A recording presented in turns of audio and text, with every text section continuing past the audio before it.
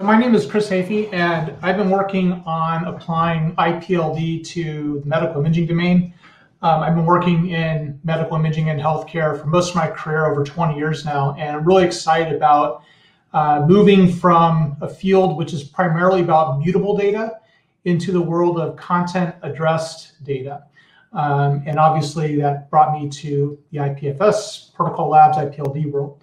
So just a couple of quick slides I threw together here. So one, in terms of backgrounders. So in medical imaging and in healthcare, standards are really important. And the standard for medical imaging is called DICOM. And basically what it does is it takes a given image, like a CT scan or an MRI or an X-ray, and it puts it in one file. And in the file, at the very beginning of the file are things as a header, which has like patient name, date of birth, gender, and then the pixel data.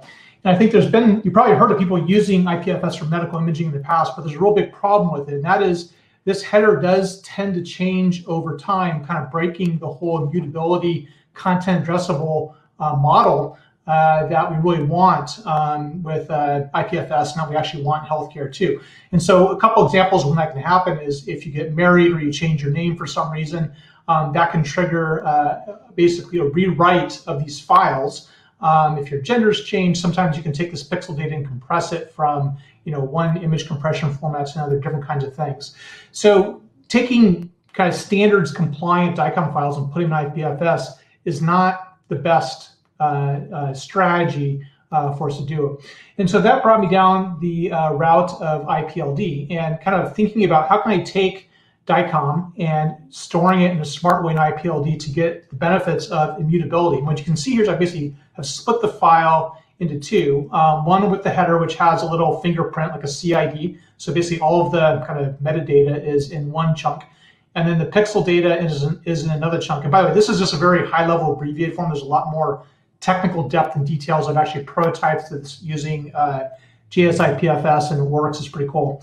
But I want to kind of communicate the high-level things about what I've discovered and what I'm doing, and also collect feedback if people have it. But basically splitting the DICOM file into two and storing it directly in IPLD. It turns out there's if you haven't gotten into IPLD too much, it's like a whole other world of data modeling. And they have various schemas that they've defined and are defining that do different things. And one of them is called flexible byte layout.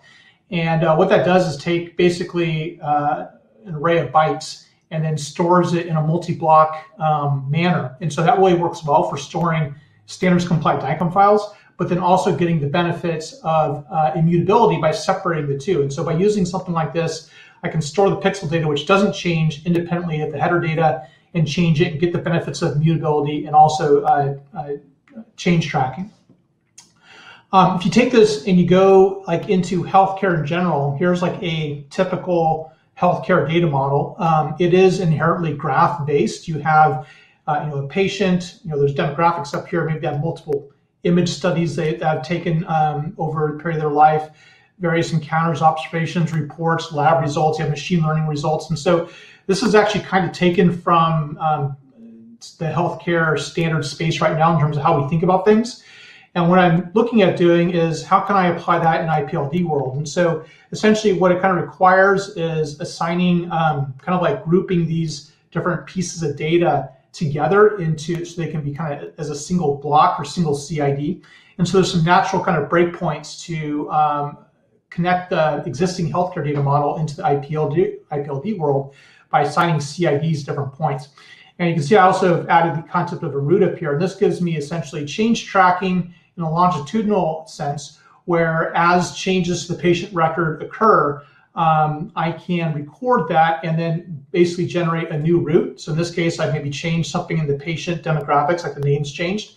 I would generate a new block, IPLD object, if you will, with a new CID, a new route, but I can reuse basically all the existing data that's already stored in IPLD, and in particular is the pixel data, which is way down here at the bottom, the image frame. And so images are huge. They count for something like 80% of the storage in a hospital.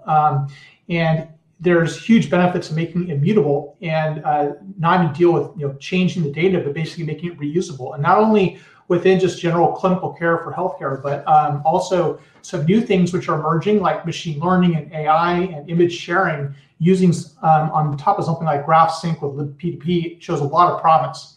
So anyway, I'm really excited about this. I'm really happy to have found this community. I think you guys are doing fantastic work, and just thought I'd share a little bit about how I'm looking at applying the work that you're doing into the medical imaging space. Thanks.